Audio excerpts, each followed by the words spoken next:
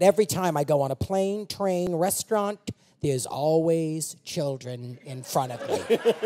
Never fail. I'm telling you, first class flight, because I fly first class because I have entitlement issues, and I was two infants, two, but they were with their parents, and they were either screaming in pain or screaming with joy. And either way, it's horrifying when you're 33,000 feet in the air. It's awful. And one time I came on first class flight, come in, the two parents are here, and the two kids are here, and I'm right behind them. I was like, are you kidding me?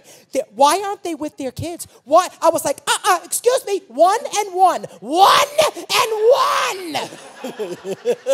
And I was like, they're not, and they're making out, the parents and the two kids, and the kids were like 5 and 7. They were young, and we're taking off, and they're going, we took off, we took off, I was like, I know! And they always have a plastic cup that they're playing with, and it kept falling back on my shoe, and I want the pink cup, it kept falling, and I gave it back to them. I was like,